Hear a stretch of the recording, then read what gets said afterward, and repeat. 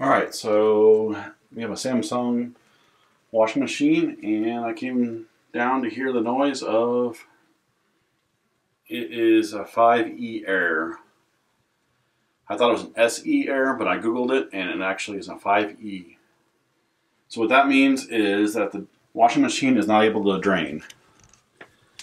So down here there's a little, you should see a little cover, and how you get that out is you pry up on here, underneath here, and this little lip right here will come loose. And then it will fold down. So right now I'm draining what water is left inside the washer. And then there is a filter right here. Supposedly you're supposed to clean that out every 2 months. So for me, we bought this washer when we moved in here. And we moved in this house coming up on 3 years. So it's probably time to pull that out and clean it, I'm going to say. So this hose actually wraps up. It's got a little clamp right here that it sits above, and it has this little barbed fitting on the end.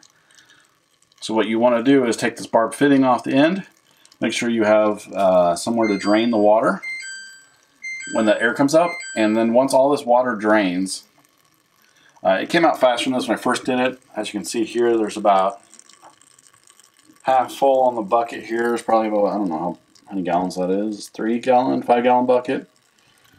So I'm going to let it drain all the way, and then I'm going to pull this filter out, and I hope it's full of crap so I can clean it and get this washing machine back up and running. Alright, so it's pretty much done draining.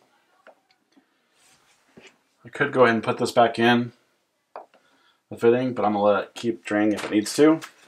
Need some paper towels here so I can put the air, still draining more. I'm going to go ahead and turn this filter. Oh, okay. Keep turning it until it comes out. And look at all that. Look at all that crap that's in it. I'd say that filter was full. So I should be able to wash this down, get it clean, and put it back in and screw it in, and then put the plug back in this, and then run the machine again. So I'm gonna go ahead and wash this. I'll be right back. All right, so we cleaned it up, and we're gonna put it back in.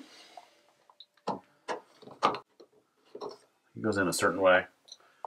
Okay, so there is a groove here. So you can see here, there's a little groove that it goes into. And then it allows you to screw it in all the way.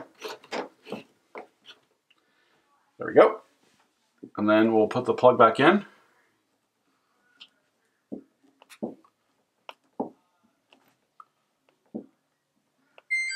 And then I can put it back up in here. Ready to go. So I'm going to go ahead and just dry out this area.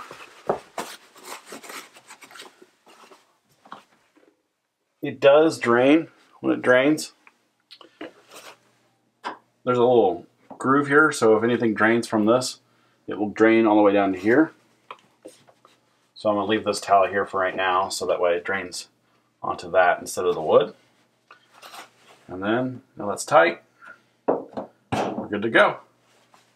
I'm going to go ahead and run the cycle again and see if it fixes it, and we'll see if that's the fix. Like I said, it says please clean the filter every 2 months. I recommend doing that. So let's see if that works. Alright, so it finished its cycles, and I didn't get in there, so we're good to go. That's what it was. So look how much water was drained. This thing is like a 5 gallon bucket, maybe a 3 or 5 gallon bucket. It drained about 2 to 3.